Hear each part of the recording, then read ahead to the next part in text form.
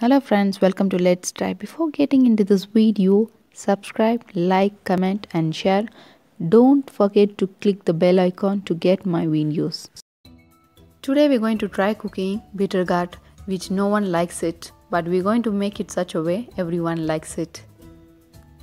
First take the washed Bitterguards and peel the outer skin until the rough surface goes off. So this is how it looks. Then cut into small pieces, then take off the seeds from inside. It looks like this, and then put some salt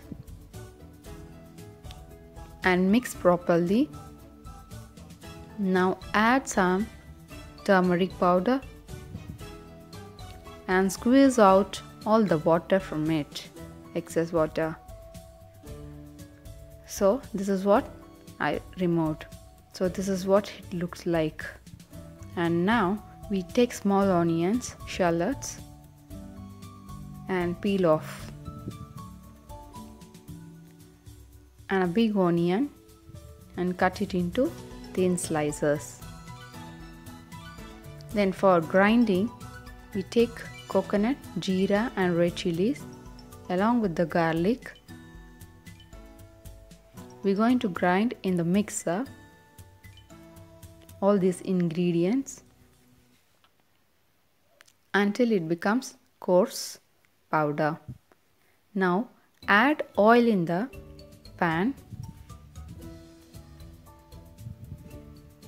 Then add some onions and shallots which we have prepared. Then the Bitterguard which we have cut. Put some salt so that it will be cooked fast.